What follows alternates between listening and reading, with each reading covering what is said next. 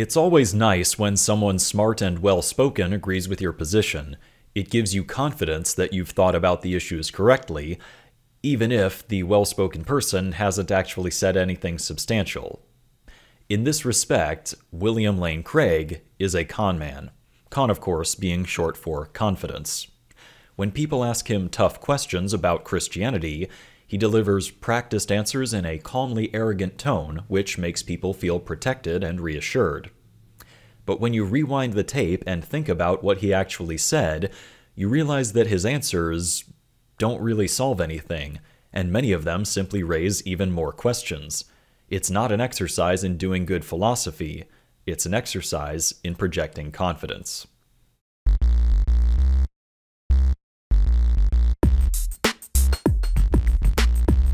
As I was looking for reference material for another video, I realized that William Lane Craig makes a habit of answering challenges to Christianity in the most simplistic and ad hoc ways I've seen from any apologist. Were it not for his polished delivery, I honestly don't think anyone would take this man seriously. If you know someone who relies on William Lane Craig for reassurance that Christianity is true, if they feel confident in their conclusions because William Lane Craig has done the legwork, this video is for that person. First, let's look at Craig's answer to the question of why God couldn't have created a world where everyone was saved and no one had to go to hell.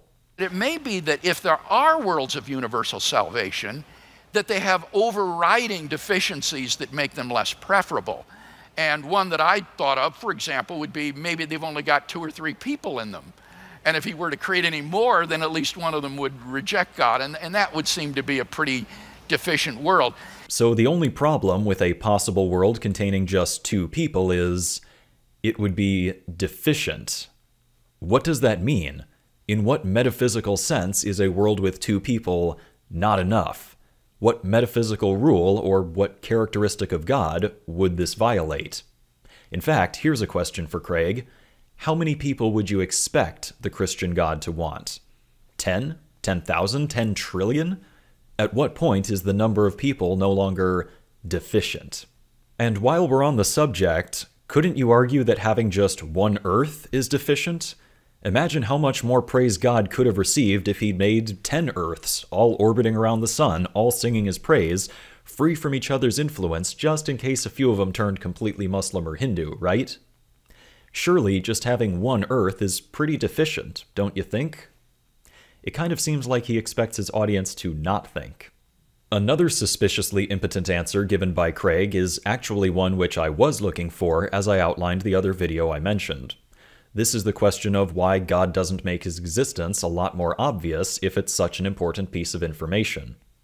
In his answer, Craig appeals to the idea that not only would it be coercive for God to prove his existence, but also that it wouldn't really help to bring people into a loving relationship with himself anyway. God isn't interested in just getting people to believe that he exists, to add one more piece of furniture to their ontology of the universe. He wants to bring people into a loving, saving relationship with himself. I think that we can trust God's wisdom in providentially ordering the world in such a way that people are given adequate but not coercive evidence for his existence, and the question then for us is how will we respond to that? So God wants a loving relationship with us, but for some reason this does not require, nor apparently is it even assisted by, any kind of certainty that he actually exists in the first place.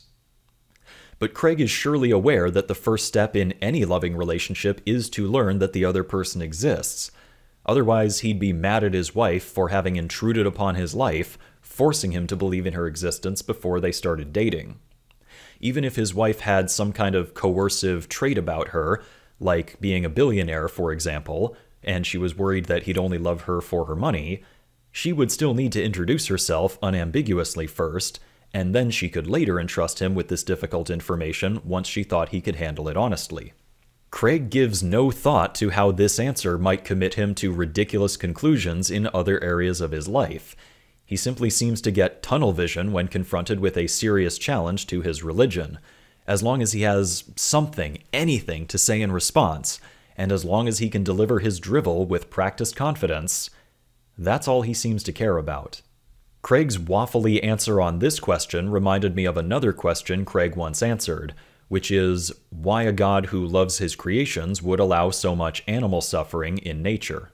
And such an ecosystem must be balanced if it's to be viable. The Canadian authorities are reintroducing wolves into the wild in Canada. Why? Because in the absence of these predators, the caribou herds were overpopulating, and as a result, they were overgrazing and therefore dying of starvation. The predators actually enhanced the survivability and the health of the caribou herds on which they preyed. So any viable ecosystem needs to have predation in it in order to succeed. Right, because an all-powerful, all-loving God couldn't simply limit the fertility rate of animals so it always stays in balance with the plant life. Nope. Apparently, the only way to balance an ecosystem is to have the plant eaters physically ripped apart by monsters. Apparently, there's just no other possible way for an all-powerful God to balance an ecosystem. And people actually believe this tripe when it comes out of Craig's mouth. And just to really hammer home the kinds of answers Craig seems content to give, I want everyone to remember this answer he gave to the question of why we ought to obey God's commands. Craig loves to argue that atheists cannot justify their moral truth claims, and that atheists ultimately have no foundation for why something is right or wrong. So how does Craig justify his moral truth claims? What is Craig's ultimate foundation for morality? Why is it right to obey God's commands? Suppose you say that the reason we should obey God's commands is because he has commanded us to. In other words, God's commands are self-inclusive. If God has said, obey all that I command you, then that is itself something that he has commanded us. And so it would be comprised in itself. And it seems to me that this is a perfectly legitimate justification for saying why we should obey God. A perfect circle! I couldn't help but notice the shit-eating grin on Craig's face right after he gave that circular answer. Look at that. That is the face of a man who knows he's said something ridiculous. That is not the face of a serious thinker. That is the face of a smartass. Craig knows that he's made a circular argument, an argument which anyone could make about any moral system. But it doesn't matter because he was asked a question and he said words in response. Mission accomplished. It should boggle everyone's mind that a degreed philosopher would offer such pathetic solutions to such fundamental problems. But honestly, it doesn't surprise me that this is the man William Lane Craig grew up to be. When you hear Craig talk about how he first became a Christian as a young teenager, you realize that his actions as an adult make perfect sense. Christianity is his emotional support ideology. By his own telling, teenage Bill Craig was extremely sad, depressive, isolated, and angsty, like most teenagers. Most teenagers feel this way, and most teenagers eventually overcome these feelings through self-exploration and just the passage of time. Craig likes to dress up his teenage issues as being uniquely philosophical, but it's the same journey that most intelligent teenagers go through.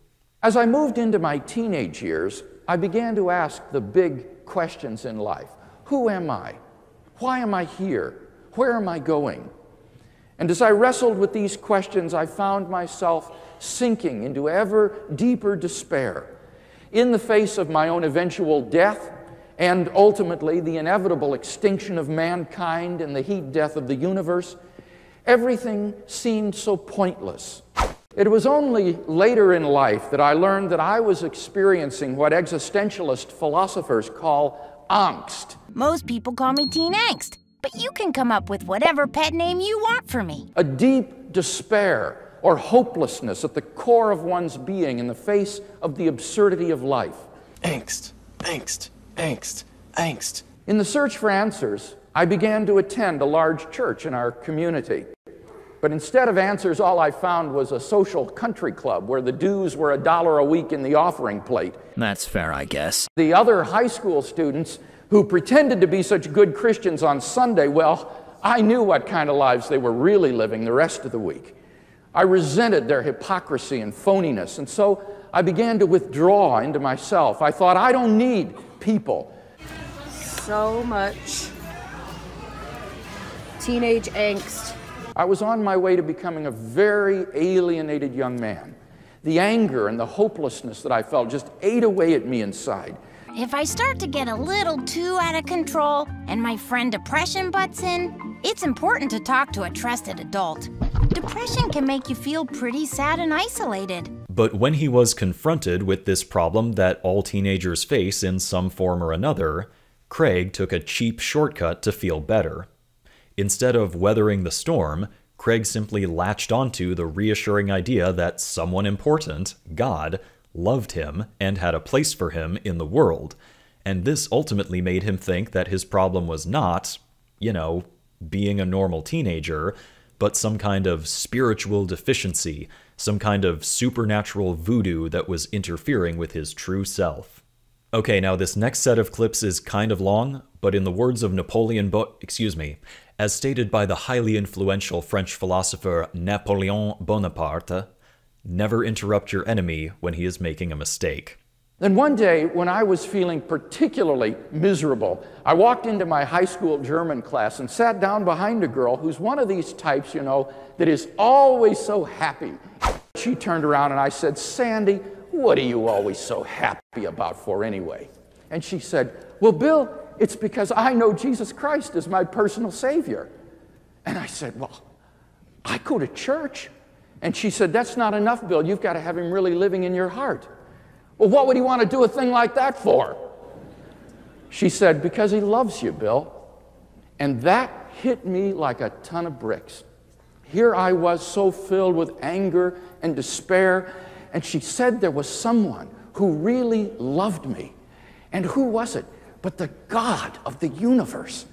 And that thought just staggered me, to think that the God of the universe could love that worm named Bill Craig down there on that speck of dust called planet Earth.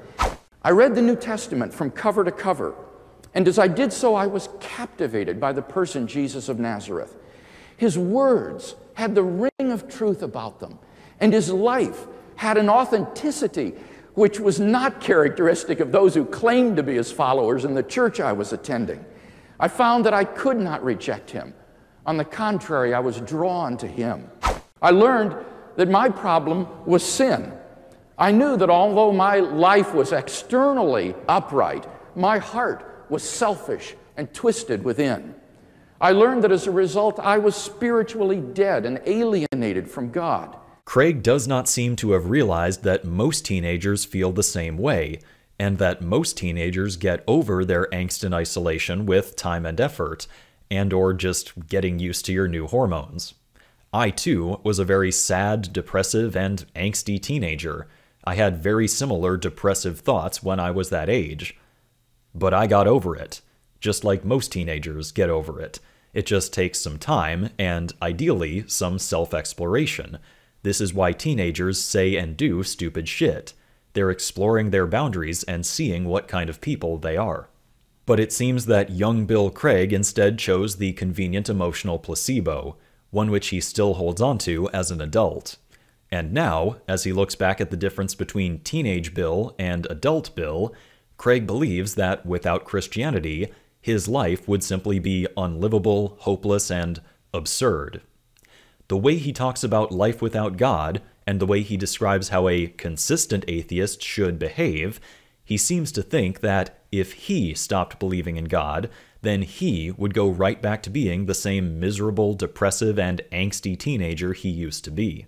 Thus, on atheism, life itself becomes ultimately meaningless. If God does not exist, then life is without ultimate purpose, value, or significance. Confronted with the human predicament, about the only solution the atheist can offer is that we simply face the absurdity of life and live bravely. The fundamental problem with this solution, however, is that it's impossible to live consistently and happily within the framework of such a worldview. If you live consistently, you will not be happy.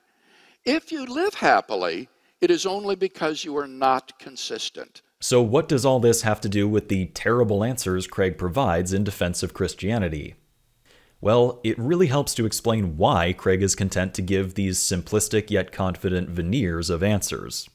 His ultimate goal is not to understand reality. His goal is, and always has been, to protect his happiness. William Lane Craig is afraid that, without Christianity, he would go back to feeling sad, depressive, and angsty. So of course he has to say something, anything, to defend his emotional teddy bear. In my opinion, William Lane Craig is a man who never finished growing up. He outgrew his depressive teenage mindset, but he's become so attached to his teenage crutch, his emotional support ideology, that he cannot even imagine how any other person could live without it, or something like it. As an adult, Craig lives in fear that if he lost his religion, he'd go right back to being a depressive and angsty teenager. He jumped into a lifeboat full of holes, and now he has to spend the rest of his adult life plugging those holes, offering any and every possible response, throwing everything at the wall and hoping that some of it, any of it, will stick. God can't be happy with only two good people because, it would be deficient, or something, whatever. And God can't reveal himself because, that's just not how loving relationships work, except for all the other loving relationships we have. And God needs predators because, well, that must be the only way to balance an ecosystem, since it's the way God apparently did it. And we must obey God's commands because because we must obey God's commands. It's self-inclusive. Yeah, that sounds good enough, right? Pay no attention to the reasoning, just be happy that the words sound good when you say them. Craig has even gone so far as to say that reason itself should capitulate to Christianity, that it should serve his religion like a handmaiden. It's helpful to understand the difference between what Martin Luther called the magisterial and the ministerial uses of reason. The magisterial use of reason is when reason stands over and above the gospel message like a magistrate and judges it. The ministerial use of reason is when reason submits to the gospel message and serves it as a handmaiden. And Luther argued, I think correctly, that reason is primarily to be used in the ministerial role. Reason is a tool that God has given us to help better understand and defend our faith. But I think the way in which we fundamentally know that our faith is true is through the inner witness of the Holy Spirit. My faith in Christ is not based upon arguments and evidence. William Lane Craig is not a serious intellectual in this discussion space. William Lane Craig is the person who insists on bringing his emotional support peacock onto the airplane, even though it shits all over the place. His entire career is a confidence game. My purpose in making this video is not to argue that Craig's ideas are necessarily wrong on this basis, but to show that no one's confidence in the truth of Christianity should be bolstered by William Lane Craig. Christianity just so happens to be Craig's emotional support ideology, and he's made a career out of being a con man for Christ.